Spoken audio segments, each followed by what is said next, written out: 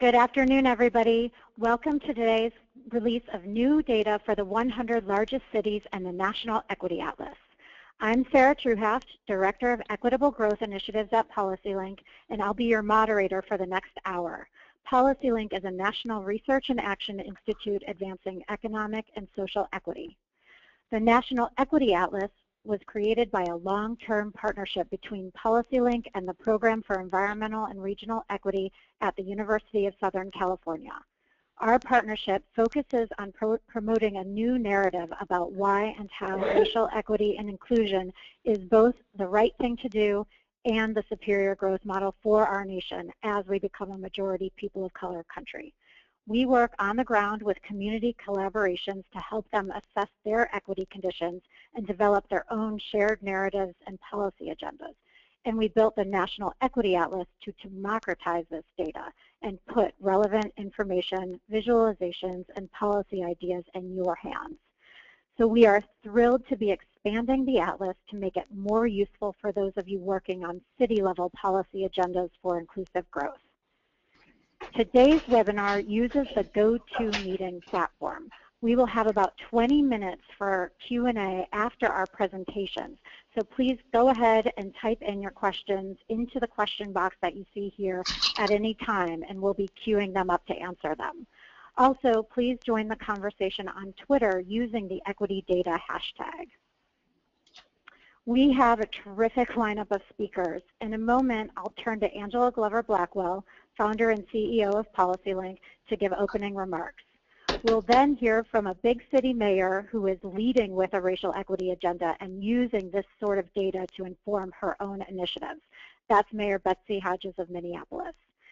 Then Manuel, Director of PERE, will say a little more about the city data and our project. And then Pamela Stevens at PERE will walk you through the site, highlighting the new data, and then we'll open it up for questions. Now, here's Angela. Hello, everybody, and welcome to this webinar. I am so honored that we are doing this with co-sponsors. As you look at the co-sponsors on the screen, it is just so inspiring that this network of city leaders, including organizers, labor, elected government officials, and community builders, has come together to share this information with their networks. We look forward to continuing to work with the co-sponsors and all of you to advance racial economic inclusion and equitable growth in cities. It's exciting to release this data on cities because, as you all know, cities are ground zero for the fight for inclusion. They're also incubators for innovation, and innovation around equity and inclusion is what will really make cities strong and sustainable. Some of them are coming back, some of them aren't yet coming back, but we know the key will be a focus on inclusion, racial equity, and economic vitality. Before I go any further, though, I want to make sure that all of you know that we will be launching our All In Cities campaign and initiative at the Equity Summit. I hope you're all registered, but if not, there's still time to get registered for the Equity 2015 Summit in Los Angeles at the Bonaventure Hotel, October 27th through 29th. And now, I want to turn to Mayor Betsy Hodges to say more about how she is focused on using this data, focused on building an all-in city, and focused on being a partner to all of us as she leads a city that is incubating new ideas, acting on the need to build a fully inclusive, equitable city. Betsy Hodges, are you there? I sure am, Angela. Oh, thank great. you so much. It's nice to hear your voice. It's nice to hear yours, too, and thank you for this opportunity. I have 3 questions that are on my whiteboard in my office. One of them is, how does this help the city run well? One of them is, how does this move the dial on growth? And one of them is, how does this move the dial on equity? And everything I do is run through those 3 questions, but increasingly it's clear that those are essentially the same questions. We're growing the city only if we are growing it with everyone and for everyone. And we're only running the city well only if we're running it well for everybody. And that a city run well depends on making sure we transform how we do the basics to work for everybody. Data is incredibly important underpinning for all of that work. knowing what our demographic trends and changes are is very important. For example, we recently learned in Minnesota that from 2013 to 2014, the median income for Black households in the state fell 14%. In a state that already has some of the biggest gaps between white people and people of color, that's a significant thing to know. We know that enrollment in Minneapolis public schools, 70% of our students are students of color. 40% of our overall population are people of color. So we know what the demographic trends are. We're going to be majority minority sooner rather than later in Minneapolis and in the state. And we need to make sure we are setting up our systems well so that everybody is prepared to contribute to and benefit from our growth and our prosperity. We can't stand still with the kinds of numbers that we have. So in the region, regions and cities need to be in the right place to address poverty and to address a lot of the issues that we're facing in terms of growth. We are being called upon to have conversations about these important topics because of our capacity to make change. I am speaking to you from New York, where I've been at the UN talking about some of the factors that lead to violence in communities, and working on climate change on an international level. People are increasingly turning to cities and to regions to make sure that we can do the work that we need to do. The reason data is important for me is twofold. First, it allows me to actually make the case that our growth needs to be inclusive growth. It allows me to say, this is where we are, this is where we're headed now, and that if we aren't preparing, for example, all of our young people to create and take the jobs of the future, we're not going to have the workforce we need, which is one of the strengths in Minneapolis and in Minnesota. We have 19 Fortune 500 companies. The only state with a larger concentration of Fortune 500 companies is Connecticut. We're doing that is the pipeline of educated folks, mostly educated white kids, and that if we don't start educating our kids of color, we're not going to continue to grow, and in fact, we're going to move backwards. Making that case really clearly using the kinds of data that I can get from the Atlas has been incredibly, incredibly important.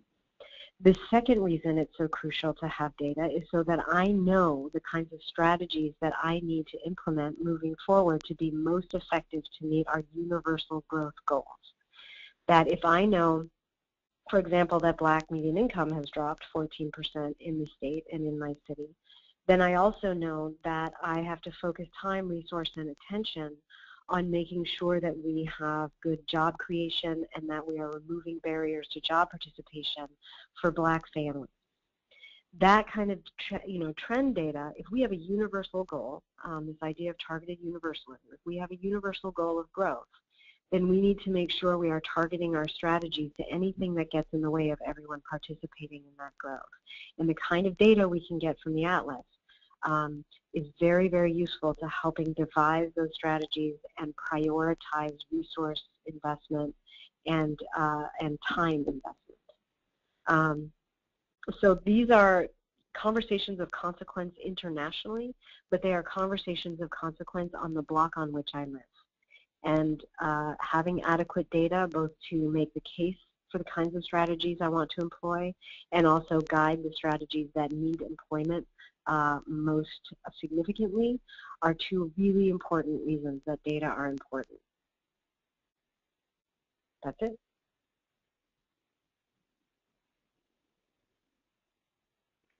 Thank you so much, Betsy, for joining us this morning. Now we're going to turn it over to Manuel Pastor, Director of the Program for Environmental and Regional Equity at the University of Southern California. Manuel?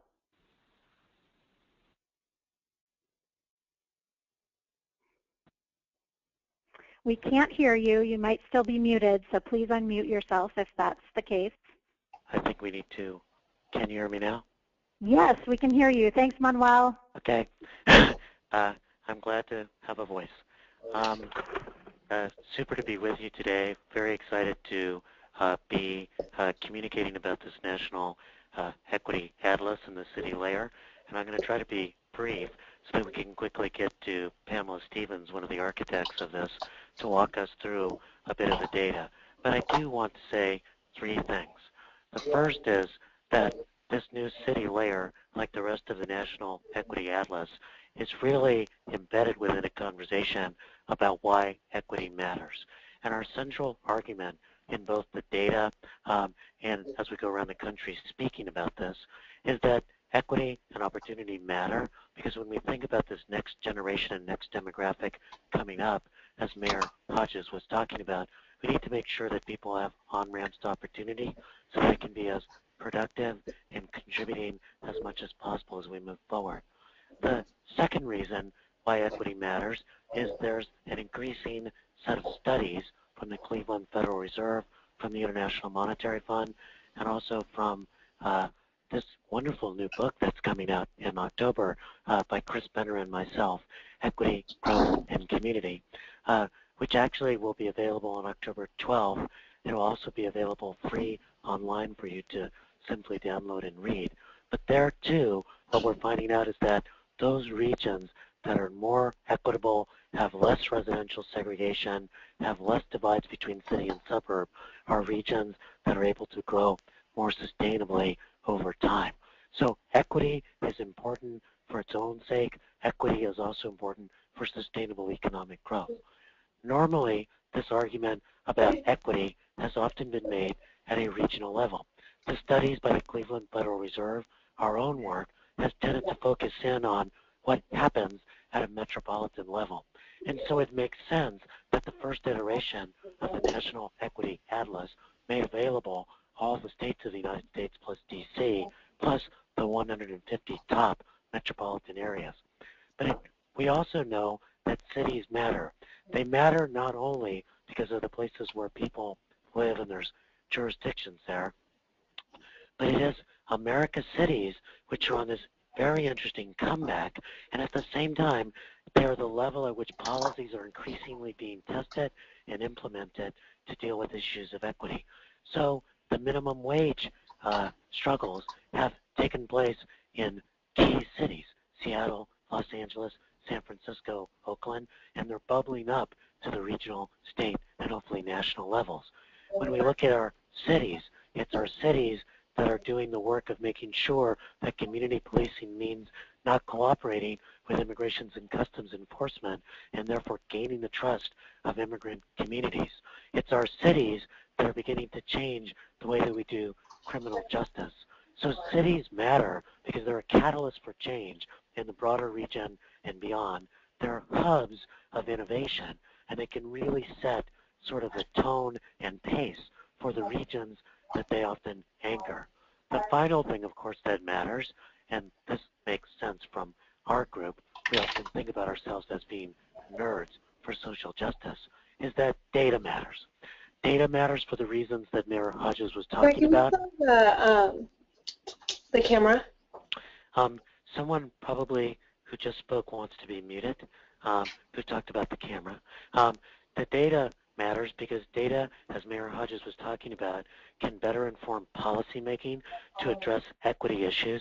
It helps us, as you'll see, to understand who are disconnected youth, who are unemployed. It helps us to devise appropriate policies. It also matters because data helps to ground a conversation. When San Antonio, for example, with its marvelous effort, SA 2020, trying to take a look at data and project forward to the future, that data helps ground a conversation so that people can find from the data their common destiny. And so data doesn't solve all problems, but data can make sure that we're having a conversation about our common future, a conversation which helps to defuse ideology and move us toward solutions. Data also matters because it can reveal surprises. One of the things is that we often think we know what's going on in our region, but when the data lets us know who the disconnected youth are, when the data lets us know that when people think about immigrants, they tend to think about Latinos, but that the Asian community is actually more immigrant than the Latino community, or that the Asian community, while it might have higher levels of household income, also has higher levels of poverty. It's the surprises in the data that can often lead us to be able to understand what we need to do. And finally, data matters because data can be used to track progress on regional equity. one great thing we think about the National Equity Atlas is that it not only shows you the data, but it's embedded in a set of stories and policies about what people can do to move the needle on disparities. But you need to be able to track that over time. I'm going to hand things over to one who's been tracking this over time in a second, Pamela Stevens. She's going to walk us through the Atlas and its architecture with this new city layers. But I do want to say one thing about what's behind the curtain of the National Equity Atlas. Aside from the great website and the great collection of narrative and stories and policies, is a data system which is weaving together about 6 to 7 to 8 different databases, interweaving them into something that can track progress for America's metros and America's states and now America's regions from the 1980s to the current day. And what that's allowed us to do is not only create this website, but also have a set of background research that we can do, including recent work on what it would mean if we could actually bring the United States to full employment, how that would benefit everybody in the United States, but in particular benefit communities of color. It's allowing us to track issues like the racial generation gap.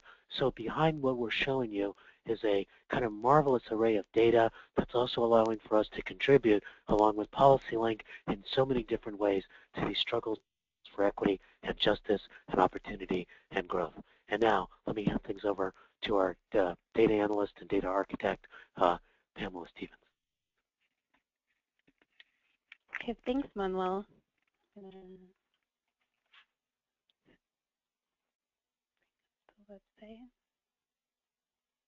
Okay, so hi everyone. I'm excited to share the Atlas with you and explore our new city-level data.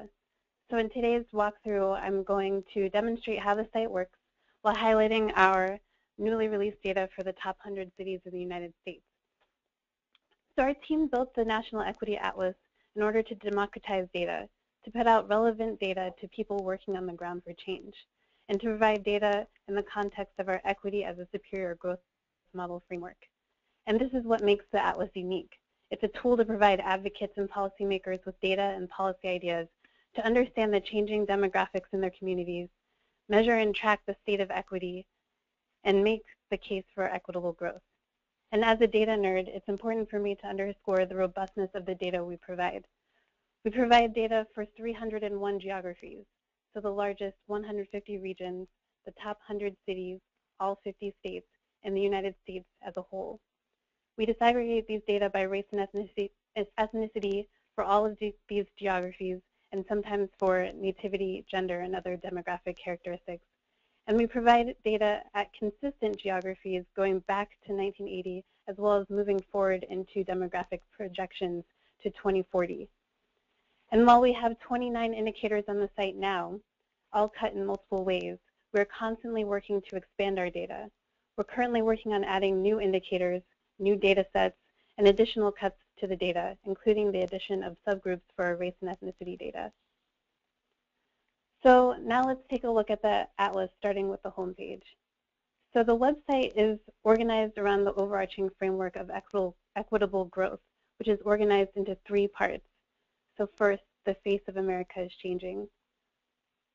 Inequality threatens economic prosperity, and equity is a superior growth model. And under each heading, we have some explanatory narrative and an indicator to support the framing. So under the face of America is changing, we see the map of the share of people of color to show projections into 2040. The map shows the percent people of color by county with the top 150 metro areas in the US outlined in black. And it highlights how demographic change is happening across the country. So from here, I'm going to jump right into the indicators section of the website. So as I mentioned earlier, we currently have 29 indicators available, so 23 available for the cities. And they're organized under 3 sections that mirror our narrative. So demographics, equity, which is further divided into economic vitality, readiness, and connectedness, and economic benefits. So first we land on the race and ethnicity indicator. So all of the indicators have the same basic structure. The first thing you'll notice is the main graphic display. And if you have any questions about what the indicator means, you can hover over this question mark button, and you can get a definition of the indicator as well as a link to the technical documentation, which will answer any question you have about the data. So below the graphic, we include anything that an advocate or policymaker would need to be able to share these data and incorporate it into their work, something that sets the Atlas apart from a lot of other data sites. So you can download the graphic for your own presentations and advocacy work, or share the graphics via social media. And then moving down, here on the left, we have a framing question which helps you understand what you're looking for in the indicator. And then below the question, there's some language describing the key data points from the graphic display. And then on the right, we have the why it matters statement, which tells us why we should care about these data, what it means for equitable growth, and why addressing the data shown in the indicator is beneficial for us all. And moving further down, we include strategies for addressing what the data shows, an example box of a strategy in action, and some additional resources and links to data, because we want to connect the data to actual policies that can be put in place.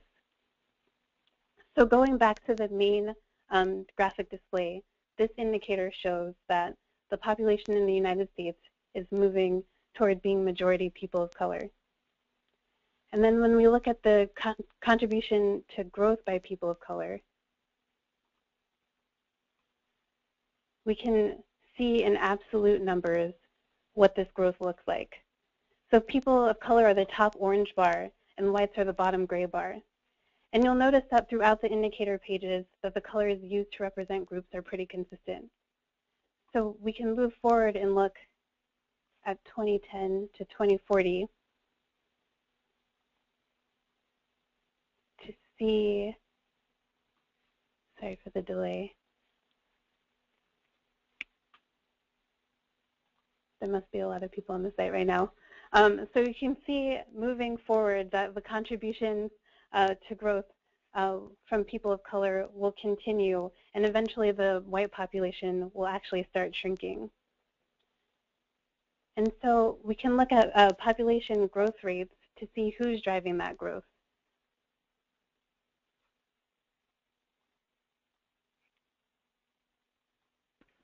Hi, Pamela. This is Sarah.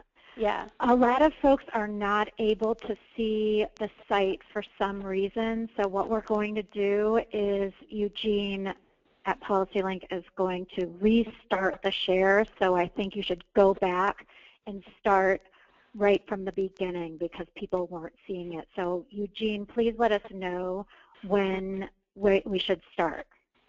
Okay.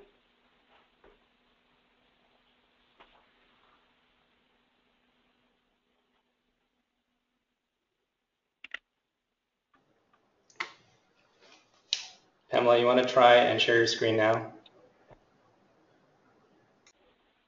I just clicked the share screen thing. Is it not sharing? Okay, it looks like okay, it looks like people are able to see it now. Okay, but it looks like the site is on the fritz. Yeah, okay. Can you give me? Okay.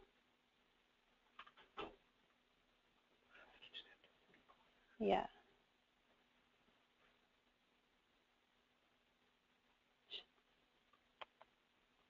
Okay, some folks were able to see the site the whole time, but others were not and were writing into it. So, so we restarted it, and sorry for those of you who will hear this again, but for those of you who were not able to see it, you'll get to hear it another time. We'll still have time for questions. So go ahead, Pamela. Okay, so I'm gonna start going through the site, starting from the home page again. And I just want to apologize in advance for the delay. It seems like a lot of people are on the site right now, so I just want to warn you about that. So again, starting at the home page, the website is organized around the overarching framework of equitable growth, which is organized into 3 parts. So the face of America is changing, inequity threatens economic prosperity, and equity is the superior growth model. So under each heading, we have some explanatory narrative and an indicator to support the framing. So under the face of America is changing, we see the map of the share of people of color to show projections into 2040. So the map shows the percent people of color by county with the top 150 metropolitan regions in the US outlined in black. And it highlights how demographic change is happening across the country. So from here, I'm going to jump back into the indicator section of the website. So just to recap, we have 29 indicators available, 23 of which are available at the city level, and they're organized under 3 sections that mirror our narrative. So demographics, equity, which is divided into economic vitality, readiness, and connectedness, and economic benefits. So the first indicator that we land on is the race and ethnicity indicator. And all of the indicator pages have the same basic structure. So the first thing you'll notice is the main graphic display. And if you have questions about the indicator, you can look at this question mark button and it'll give a definition of the indicator. And it also links you to the technical documentation, which will answer any questions that you can have about the data. So below the graphic, we include everything that an advocate or policymaker would need to be able to share these data and incorporate it into their work. And this sets the atlas apart from a lot of other data sites. So on the left, so we have the opportunity to download the graphics for your own presentations and advocacy work, or share the graphics via social media. So moving further down, on the left we have a framing question which helps you understand what you're looking for in the data. And below that question we have language describing the key data points from the graphic display. Then on the right we have the why it matters statement, which tells us why we should care about the data in the indicator, what it means for equitable growth, and why addressing these data is beneficial for us all. And moving down, we include strategies for addressing what the data shows, an example box of the strategy in action, and some additional resources and links to data, because we want to connect the data to actual policies that could be put in place. So going back to the main graphic display, we can see that the United States is moving towards being majority people of color. And then we can look at this, the contribution to growth of people of color in absolute numbers, and see what that change looks like. So people of color are the top orange bar, and whites are the bottom gray bar. And you'll notice that throughout the indicator pages that the colors used to represent groups are pretty consistent. So moving forward, we can click to 2010 to 2040 and see that people of color will continue to drive growth, and we can see what those contributions will be. And we also see that the white population will actually start to shrink. So we can look at the population growth rates to see which groups are driving that growth. And we see that Latinos and Asians, seen in blue and green, are driving that growth. And these groups will continue to drive growth. So these are largely immigrant groups. So let's drill down even further and look at contribution to growth by immigrants. And we can look at this by race. So when we look at the Latino growth, we can see actually the Latino growth is being driven by US-born Latinos, which are seen in orange. So this is contrary to popular belief, as Manuel mentioned. And we can see for Asians,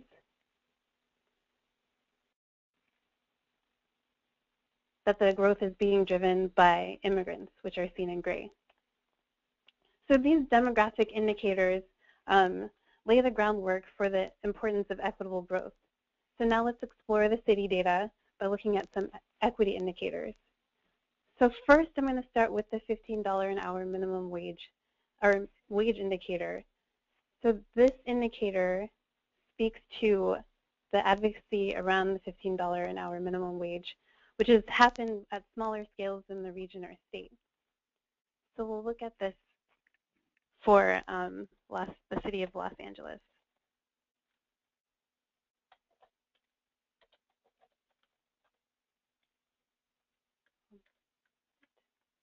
It would let me select it. Okay, here we go. So we're looking at LA because LA is one of the cities that has passed the $15 an hour minimum wage law, recognizing that the current $9 an hour minimum wage isn't a livable wage, especially as housing costs in the city continue to rise. So the main graphic display has us looking at the share of workers earning at least $15 an hour over time.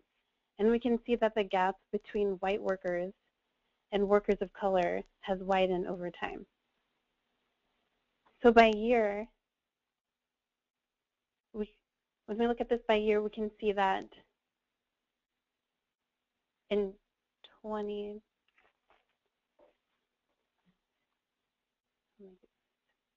I'm sorry, everyone, it's so glitchy. So when we look at this for 2012, we should be able to look at this by 2012. Okay, we can see that that 80% of whites earned at least $15 an hour, a share significantly higher than all other racial and ethnic groups. So when we look at this by education,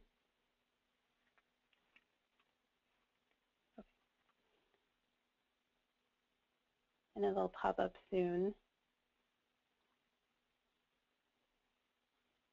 This time, hopefully it'll be the right one. Okay, so when we look at this by education, we can see that disparities exist while controlling for education level, although you can see that they do get smaller as education levels get higher. And then finally, we can look at this by gender.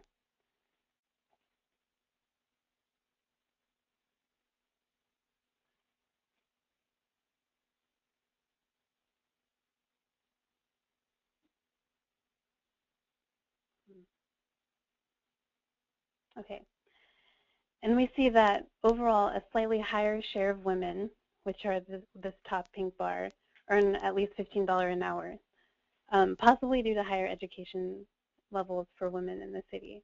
But you'll also see that white men have the highest share across race, ethnicity, and gender groups in the city.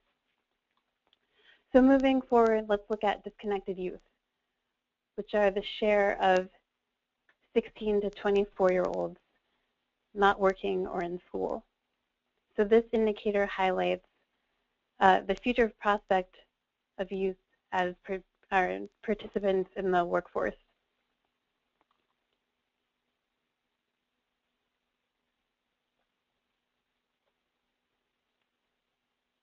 There must be a lot of people on the site right now, which is great. Okay, so we'll look at disconnected youth for the city of Washington, D.C.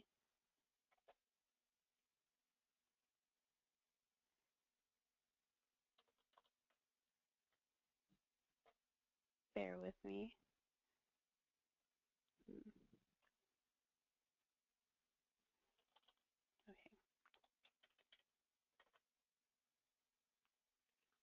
Okay.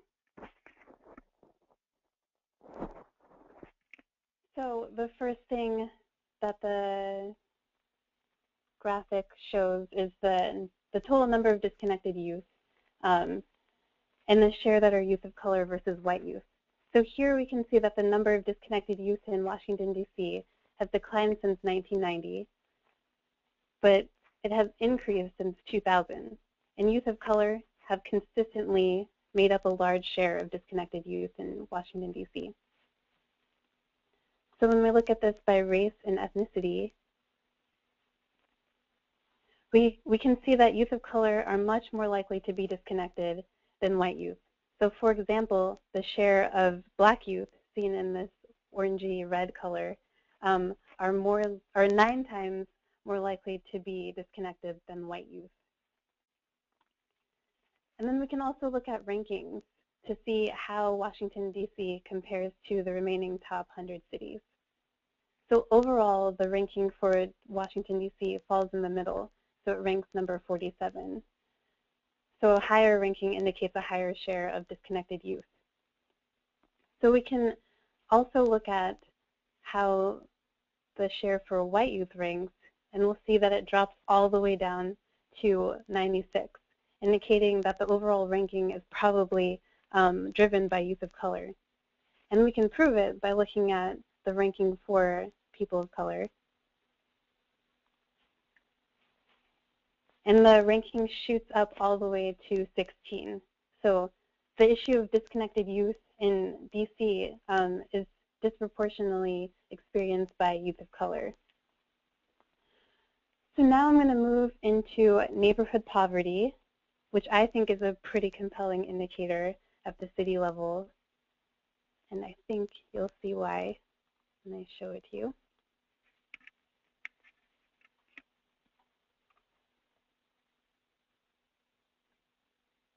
Okay, right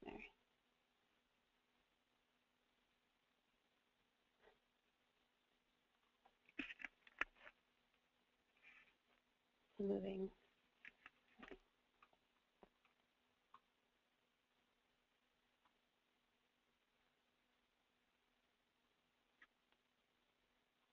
Okay, so here we are. So I'm gonna look at this for the city of Detroit. And just to briefly explain what neighborhood poverty is, it's the share of people living in high poverty neighborhoods, which we further define as census tracts with poverty rate of 40% or higher. So I'm gonna pull this up for Detroit.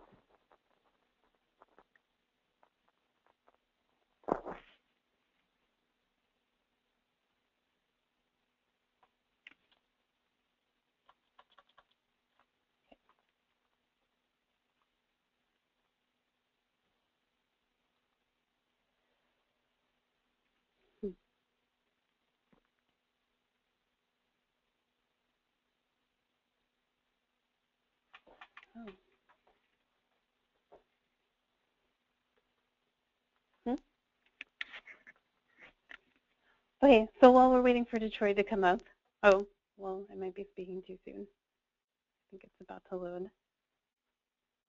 But I think we have a little bit of delay. But in the meantime, we can look at DC and we can see that neighborhood poverty is pretty high overall, and it's in the rate, so 11% for all seen in purple, is probably driven by the neighborhood poverty experienced by the Black community. But when we look at Detroit, we can see that the neighborhood poverty rates are pretty astounding, and they're pretty significantly high for for whites and Asians, which is pretty surprising. And we can look at how neighborhood poverty has changed over time, going back to 2000.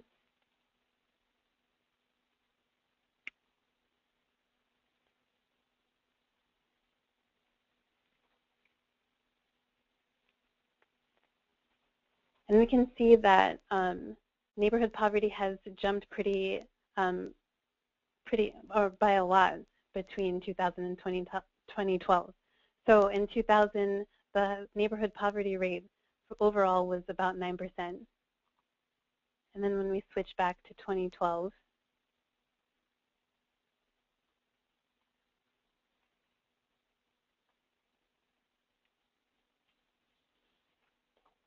it shoots all the way up to 41%. And we can look at this even further by comparing the city level to the region as a whole.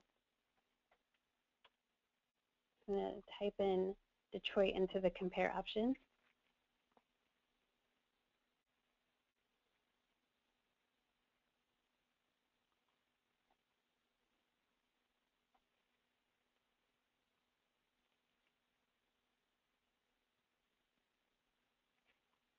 Here we go. Okay, so we can see how the city as a whole, or how the city compares to the region as a whole. So the city is seen on the top, and the region is seen on the bottom in pink. And we can see that the city rates are much higher than the region as a whole. And for those groups that had really surprising neighborhood poverty rates, so whites and Asians, we can see that the rates went down pretty substantially at the regional level, indicating that neighborhood poverty or poverty is concentrated for these groups at the city level. But then when we look at the Black community in Detroit, we can see that the disparity between the city and the region is not as wide, kind of indicating that the issue of neighborhood poverty is pervasive throughout the metro area.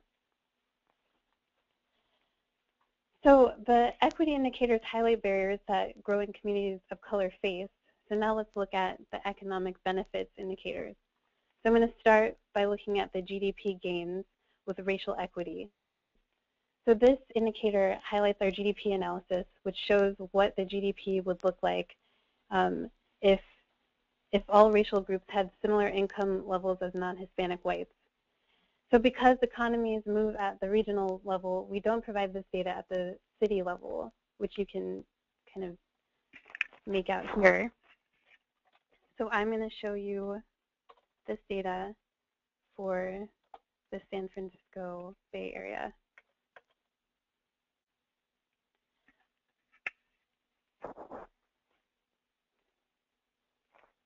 So the region's actual GDP is on the left in blue, and the projected GDP is is in green on the right. And here we see that if the Bay Area had racial equity in income, the economy would be about $117 billion larger, about a 30% increase in the region's GDP. And if we want to explore the economic benefits of racial equity at the city level, we have the opportunity to explore the income gains with racial equity indicator, which builds off this GDP analysis. And just to explain it a little further, we estimated the income gains by assuming that each racial and ethnic group had the same age-adjusted average annual income, income distribution, and employment levels as non-Hispanic whites. So I'm going to show you this at the city level for a city in the Bay Area. I'm going to pick Oakland.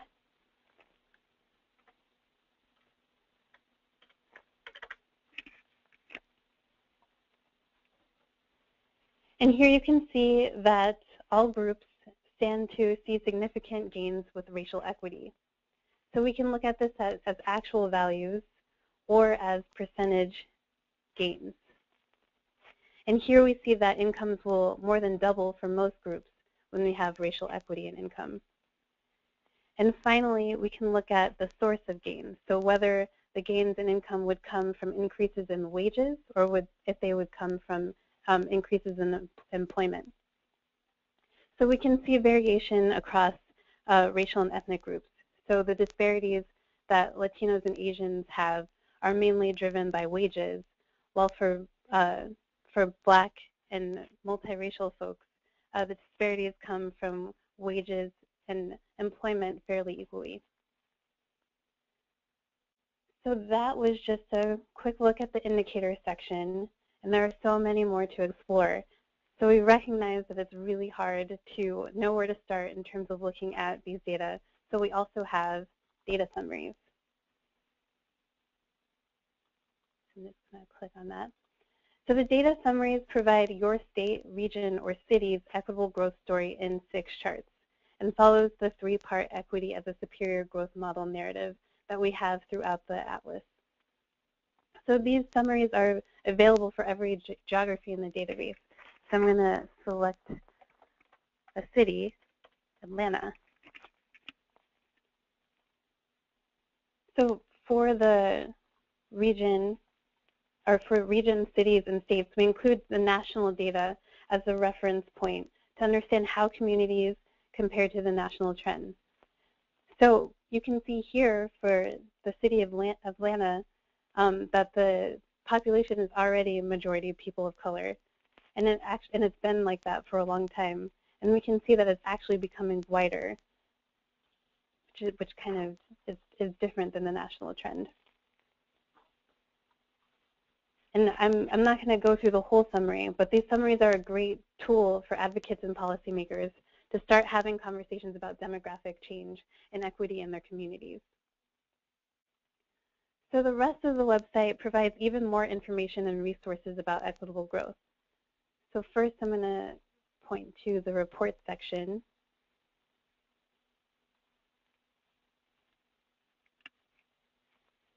Which is where we house our equity profiles and our latest reports that we've produced.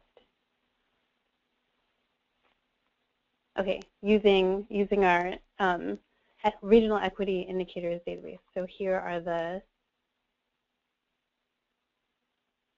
profiles.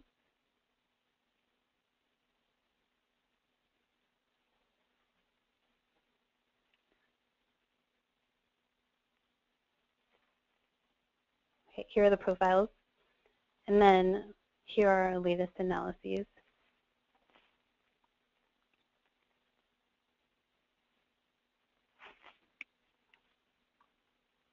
Which includes our latest analysis, which estimates the economic benefits of full employment across race and gender groups, which was done to support the Fed Up campaign. So next, I'm going to point you to the data and action piece of the website. And this section includes stories about how communities are using equity data to drive policy development and change, and foster new conversations about equity and regional futures. And we also include information about updates to the site, new indicators and data sets, and articles with ideas about how to use and analyze these data.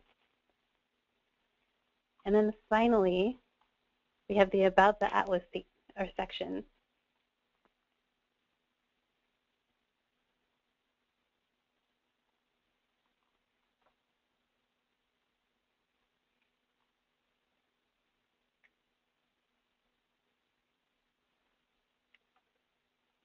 Okay, so in this section, we include background on the project, information about our team, the data methods for which provides information about our database and analytical framework, technical information about our methods, and the full list of the largest 150 metropolitan regions and 100 cities.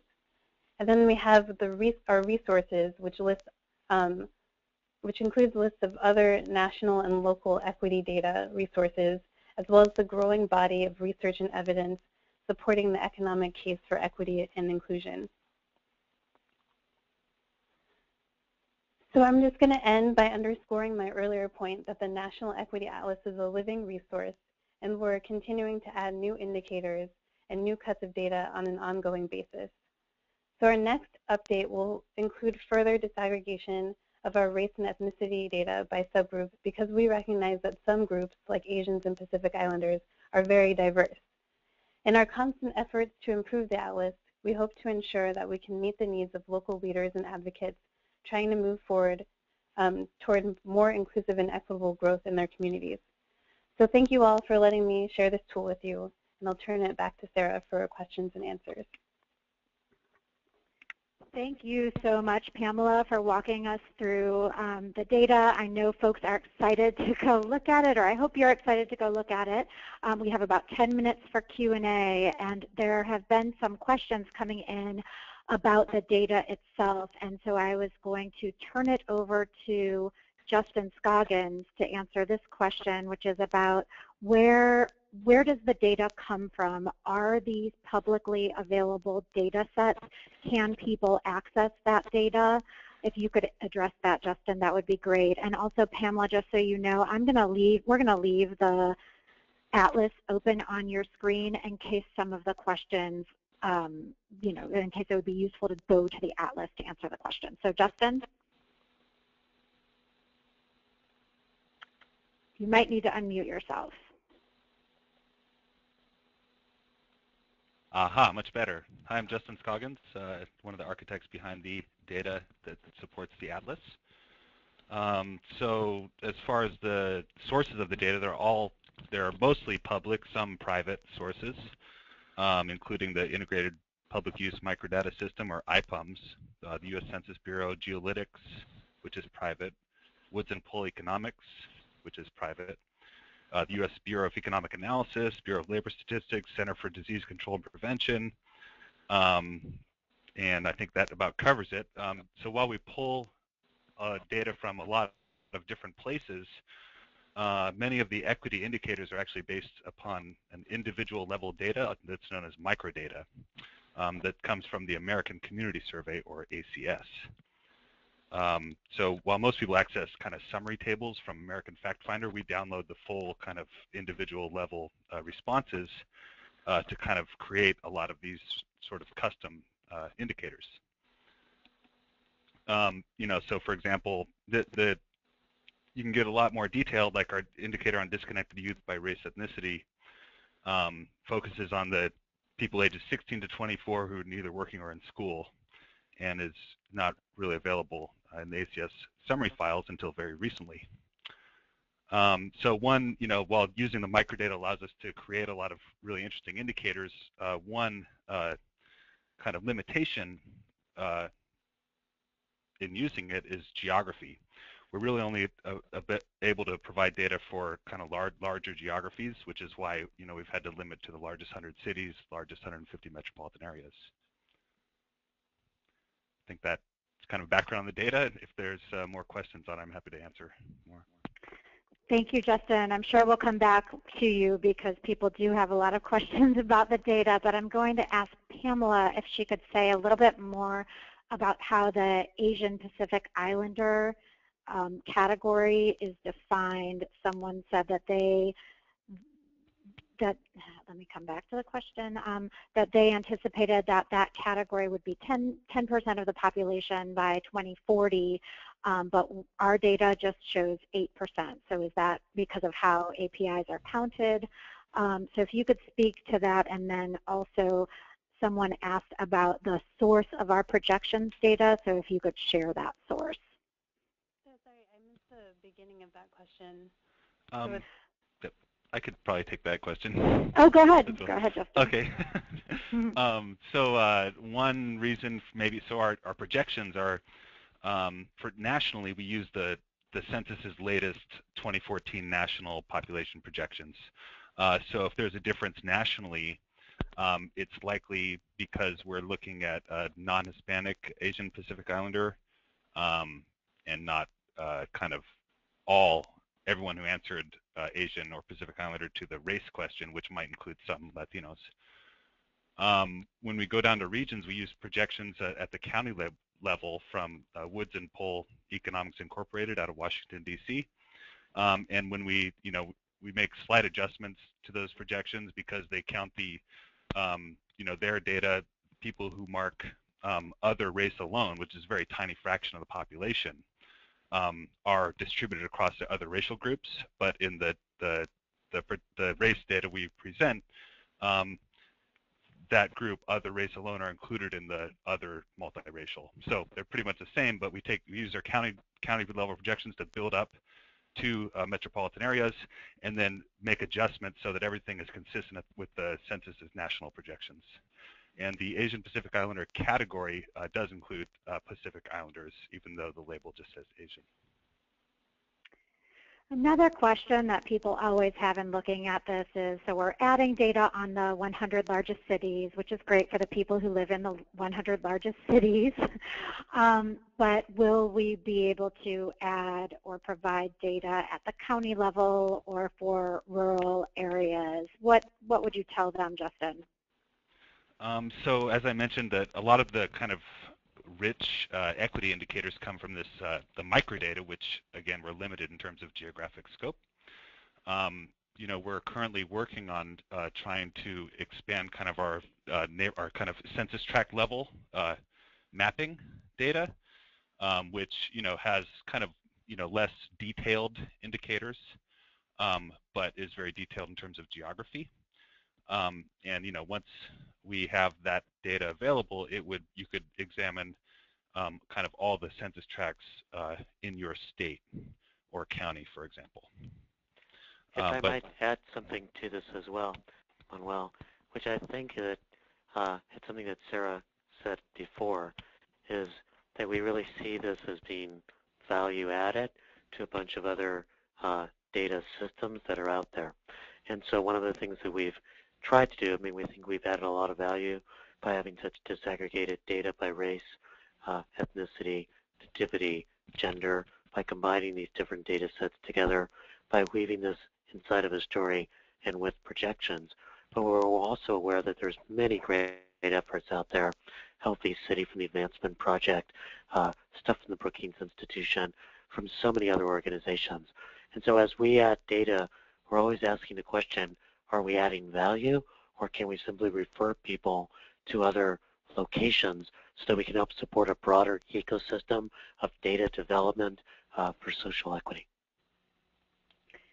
Thank you so much, Manuel. That's perfect. And we are excited to find those value-added indicators. And one thing to note is that when you close out of this webinar, there will be a survey, and if you know of data that you want, and some of you have been writing in, please tell us, because we put that into the mix and try to be demand-driven. So on to more questions. Folks are asking about the benchmarks for equity. So are non-Hispanic whites always the default benchmark for equity definitions, or are these definitions driven by the best indicator in a given category? Would one of you like to answer that? Maybe Manuel? So I'll let Justin address that. Justin, okay. Because I think we would done that differently for employment and for the income. Justin? I think that, you know, in terms of benchmarks, it's really hard to say. It could, you know, there could be different for different indicators. For our GDP analysis of kind of how much GDP would increase if there were equity by race and income and employment, we use non-Hispanic whites as the benchmark, just because that they're typically the group with the highest income levels. They've been used in kind of research on kind of immigrant integration as sort of the benchmark as the most sort of assimilated group. For our full employment analysis, we actually set we used benchmarks of full employment. You know, people typically think of between 4 and 5.5% unemployment rate as full employment, but that analysis actually applies that rate to each and every race and gender group. So the analysis sort of assumes a scenario of full employment for all. For other indicators, there are a variety of benchmarks, and it's really sort of, you know, we don't know what exactly the right benchmarks are. I think that the Equity Atlas is more, at least at this point, is more focused on economic equity. So we tend to focus on economic measures. One thing I would add to that is that for the full employment indicators, we also looked at what are called labor force participation rates, because one of the biggest things that's happened, particularly for African Americans, but for many other kind of workers, is the discouraged worker phenomena, in which people have been out of the labor force for such a long time that they're no longer looking for work, so they don't get counted in the unemployment statistics. So in those benchmarks, we also try to return to historically high average labor force participation rates. I would like to reassure people, though, that if a group was actually doing better, for example, had lower unemployment than the full employment, we did not use this benchmarking exercise as an excuse to throw them out of a job. We allowed them, if they had better than optimal performance, to continue to have that. Okay, thank you so much, Manuel. Thank you to all of our speakers. Thank you, Pamela, for walking us through the site. I want to encourage you all to explore the data, to go see the data for your city, and to answer the survey that you're going to see that pops up on your screen when you exit the webinar, and let us know how we can support you in using that data and continuing to improve the Equity Atlas. Also, a quick reminder to come to the Equity Summit, where we will be talking more about equity data, sharing new tools, and talking about how people are using it for community change and inclusive growth. Thanks so much, everybody.